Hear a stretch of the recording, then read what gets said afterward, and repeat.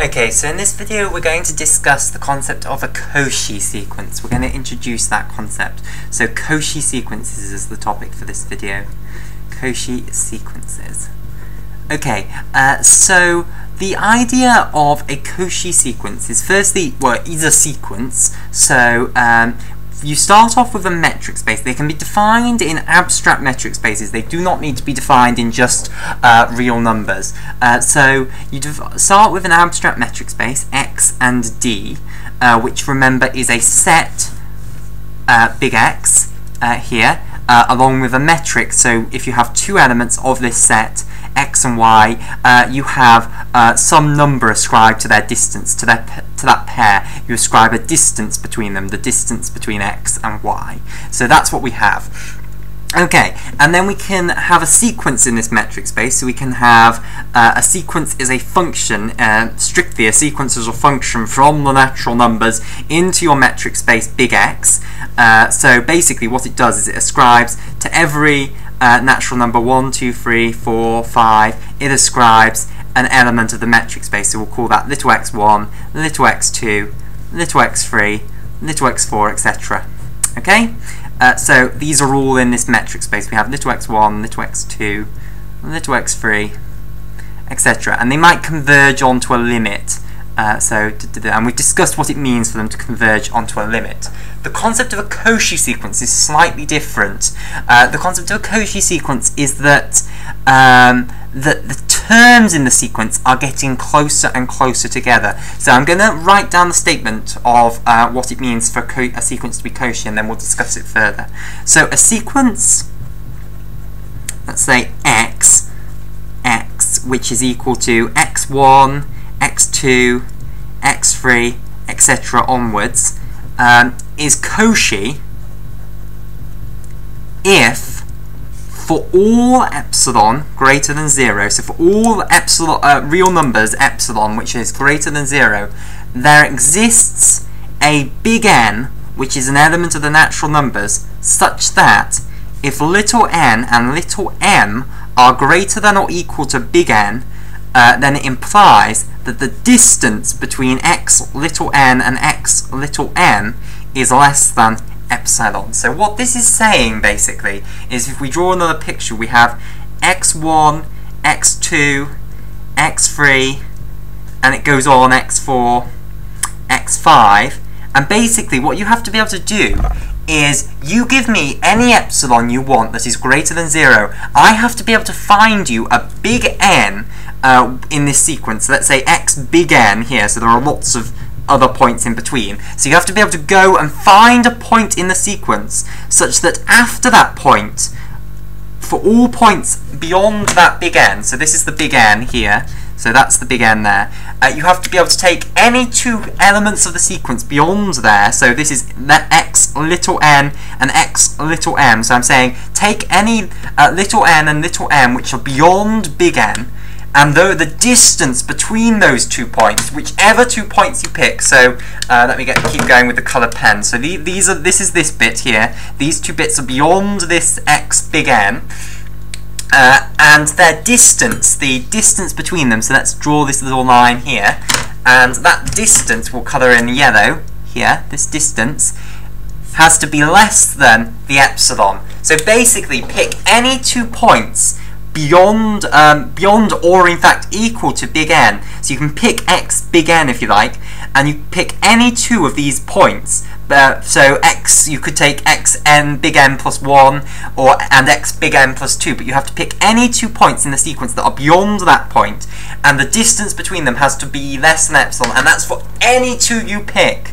Okay. So that's the definition of a Cauchy sequence, and in a sense, what it means, well, in a very real sense, what it means is that as if you go far enough along in the sequence, the distance between the terms gets arbitrarily small. Basically, if you want all of them to get arbitrarily small, you can you give me as small as you like. Basically, I can find you a point further enough along in the sequence when that wish will be true. Basically.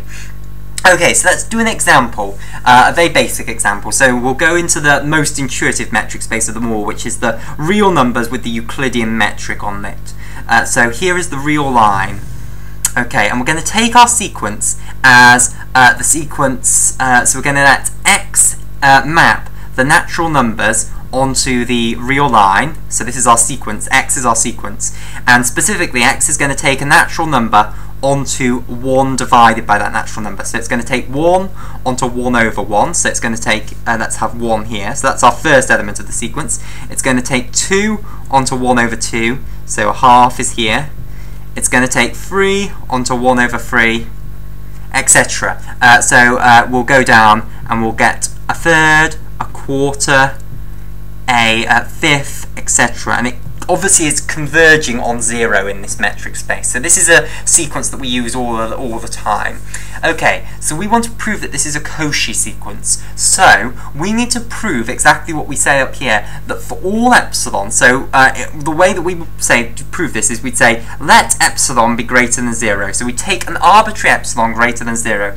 We now have to find a point in this sequence after which, so we need to find some point in this sequence, we'll say this is 1 over big N, after which all of the terms beyond that, beyond or equal to that, and obviously all of those terms are getting closer and closer to 0, all of the terms beyond or equal to that, if you pick any two of them, their distance is going to be less than that epsilon. Well, quite simply, if we, because all of these terms are never going to go beyond 0, all of the terms after any big 1 over big N are going to be within this interval here.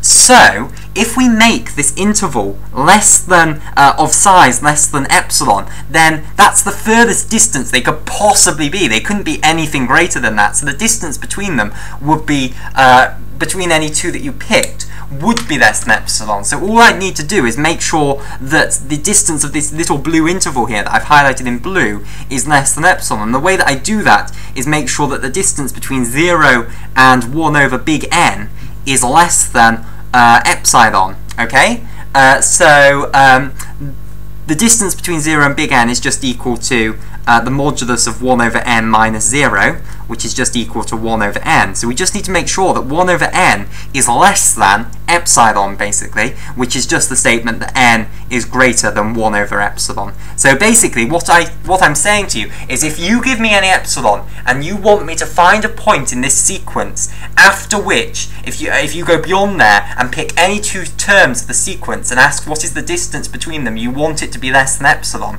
The way I'd do that is I'd say, okay, take 1 over that epsilon that you've given me. So say, to do a concrete example, have I got a calculator? Excellent. So let's say I want epsilon, I'm going to let epsilon equal 0.001, so 1,000th.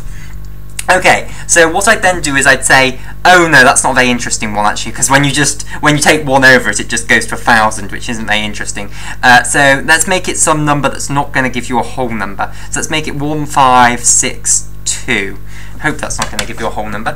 Okay, so this is our epsilon we're going to use. What I then do is I take 1 over that, so I do 1 divided by 0.001562, and I'm sorry if you can't see the calculator screen.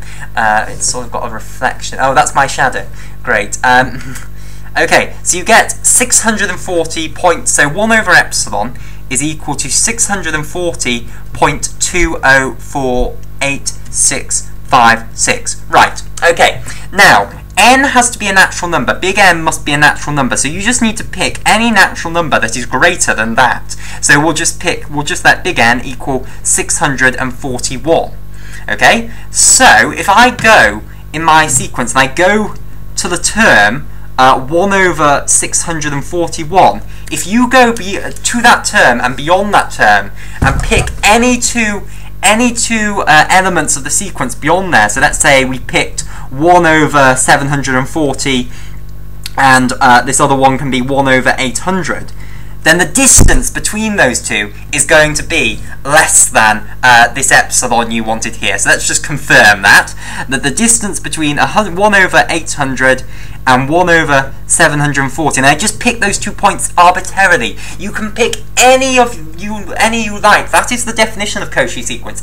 Any you like. You have to be able to find a big N, after which if you pick any of the terms from the sequence beyond that big N, then the distance between them needs to be less than epsilon. So the distance between that is going to be equal to what's going to be the modulus of 1, I'll write it out in full, modulus of 170 minus 180.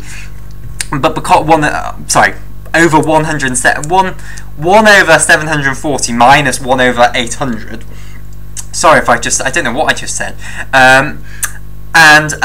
Because 1 over 740 is greater than 1 over 800, this is just equal to 1 over 740 minus 1 over 800. Okay, so if we now put those two numbers in to the calculator, and I'll put it back into view. So 1 divided by 740, and then we're going to take away 1 over 800. And we get the number 1.01 times 10 to the negative 4. So if we do that, so I'll do it over here, it's equal to 0.00, and you'll have to put another 0, good practice with standard form here, 1014, I think, is what that is equal to, and that is certainly less than our original epsilon, so we did it basically. Well, we haven't proven that it didn't work, but I promise you it does work. So there's a good example of what it means for a sequence to be Cauchy, and that's a nice, that's the basic introduction to Cauchy sequences. We are going to study these things in so much depth because they are so important.